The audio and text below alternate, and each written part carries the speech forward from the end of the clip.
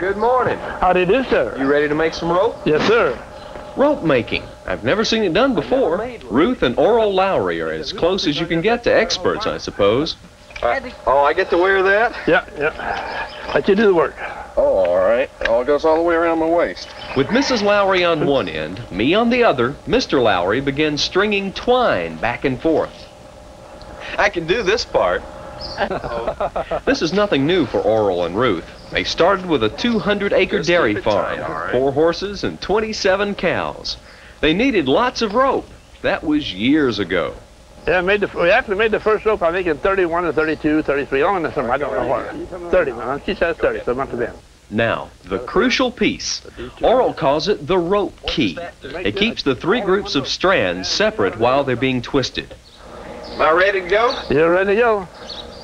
So you turn the crank to twist the twine that wraps the rope. Great. Now it's starting to sprinkle.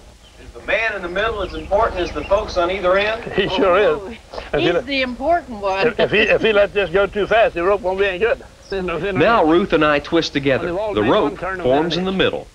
Yeah, turn. Well, now I know you get close together now. There she goes in the rope. Do I keep turning? You bet.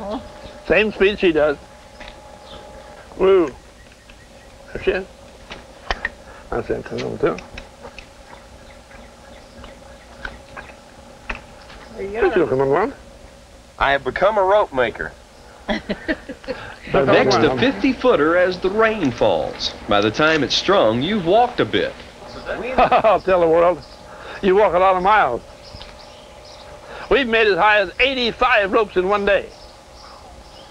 85. How about backing them, getting underneath that tree there? All right. I don't know how dry Mrs. Lowery was. I'm sure Oral was drenched. Still, we twisted that length until it was finished.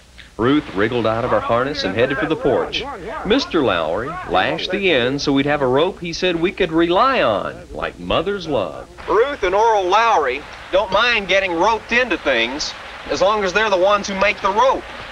Yeah, you got a point there. Near Hebron, Ohio. This is Andy Johnston. Oh.